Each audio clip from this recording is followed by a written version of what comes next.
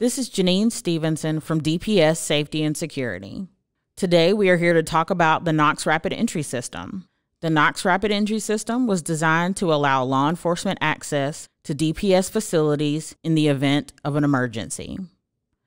Today we will review who has access, what makes up the Knox Rapid Entry System, how does it work, and we will demonstrate how to utilize the system. The equipment and installation was paid for by a Center for Safer Schools grant that DPS received last year. So who has access?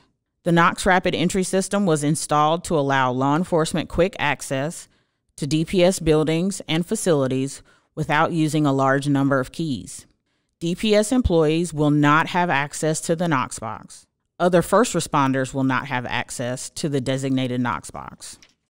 What makes up the Knox Rapid Entry System? The Knox Rapid Entry System is made up of the KeySecure 6 and a Knox box, specifically designed for law enforcement use only. Now let's take a look at how this process works. Law enforcement will contact 911 en route to an emergency at a DPS facility. 911 dispatch will provide the 4-digit code to unlock the E-key.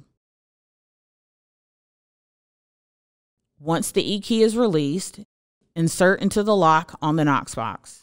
Enter the command master code to turn the E-key. It will blink green, turn frosty blue, then go to solid green. Turn the key and retrieve a set of keys to the building. Leave the E-key in the Knox box for the remaining waves of law enforcement to come retrieve keys.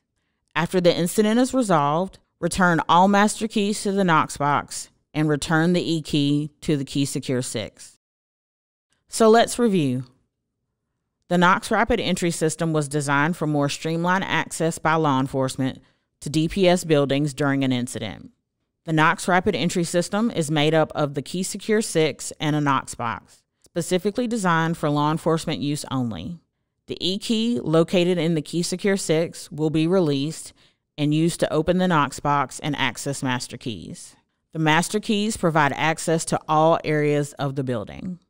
Building keys will be returned to the Knox box and the E-key returned to the KeySecure 6 after the incident has been resolved. If you have any questions about the Knox Rapid Entry System for DPS, contact Janine Stevenson at the information provided.